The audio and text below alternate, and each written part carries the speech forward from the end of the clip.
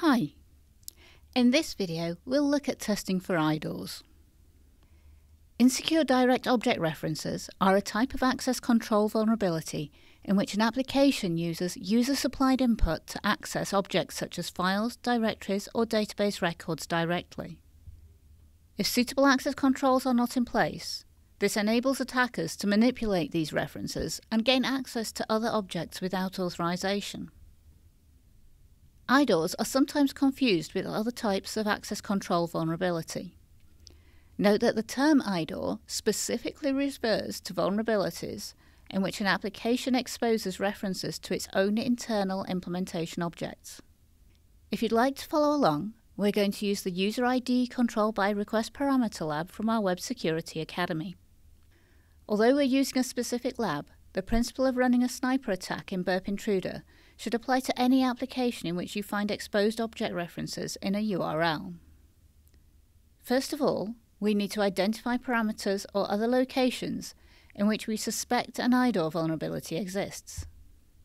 In this example, if we log in using the credentials supplied with the lab, we can see that the URL now shows a query parameter. This strongly indicates that on this site, the user ID is used to retrieve the relevant user's data in order to render the account page.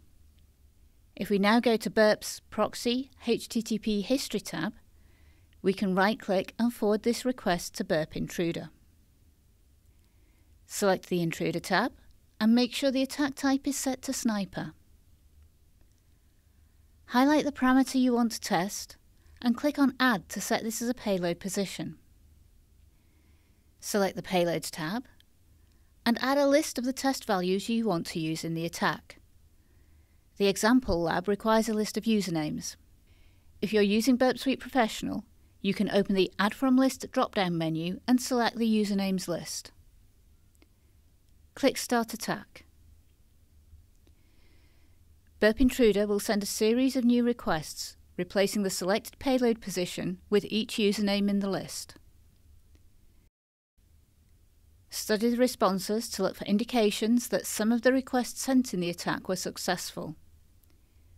In this case, requests sent using the Administrator and Carlos payloads received a 200 OK response.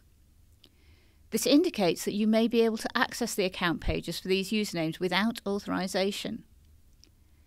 If the responses to these requests show that the page was retrieved, then the IDOR vulnerability is confirmed.